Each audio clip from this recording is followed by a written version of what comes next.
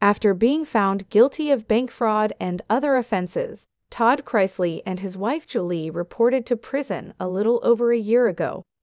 Their children and legal team have largely spoken on their behalf over the past few months, given their circumstances. But more recently, Todd expressed his discontent with the prison where he is serving his sentence. People are already thinking about the possibility of the former Chrisley knows best star moving to a new place. He reportedly doesn't want to move, though, and his attorney has given specifics on why. Todd Chrisley is presently incarcerated at the federal prison camp in Pensacola, Florida, serving a 10-year sentence that was initially shortened by 2 years.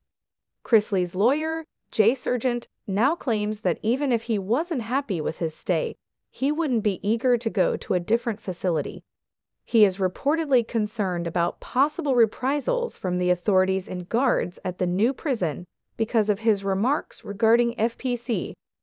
The jailed former real estate tycoon appears to be worried about a possible shift due to another factor as well, his family. It has been claimed that he is concerned about being transferred to a distant location, which would make it more difficult for his family to visit him. Savannah, the daughter of he and Julie, has been visiting him a lot lately and has been speaking up for them. It's crucial to note that, as of right now, Jay Sargent has reportedly not received a formal notice of transfer for his client, according to TMZ. Regarding a purported move, the Federal Prison Bureau has likewise not commented. Todd Chrisley, 54, was given permission to speak in December 2023 and criticized FPC. He said that he wasn't getting enough calories each day and that he and the other prisoners were given food that was past its expiration date.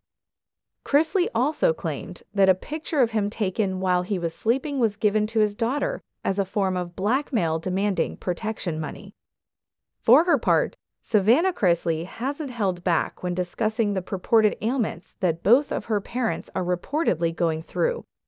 She had earlier claimed that her mother had snakes in her living area and that neither of them had access to air conditioning. Her assertions were refuted by the Prison Bureau. Savannah has further stated that her remarks regarding the institutions have had a detrimental effect on her parents' incarceration. A lot was stated about Todd Chrisley's approach to life in prison before he came out with his own statement. In May 2023, a source claimed that Chrisley was feeling hopeless about his situation. Others, meanwhile, claim that he has discovered some bright spots. According to his daughter Lindsay, other residents of their facilities had welcomed him with open arms together with Julie.